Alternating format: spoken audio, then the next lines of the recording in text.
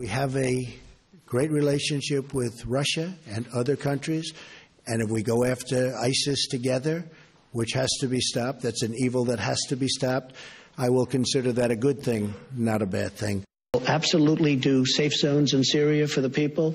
I think that Europe has made a tremendous mistake by allowing these millions of people to go into Germany and various other countries. And all you have to do is take a look. It's a disaster what's happening over there. We will seek friendship and goodwill with the nations of the world.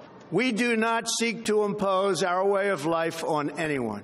We go out together and knock the hell out of ISIS, because that's a real sickness. You know, the whole ISIS thing is a real sickness. We'll absolutely do safe zones in Syria for the people.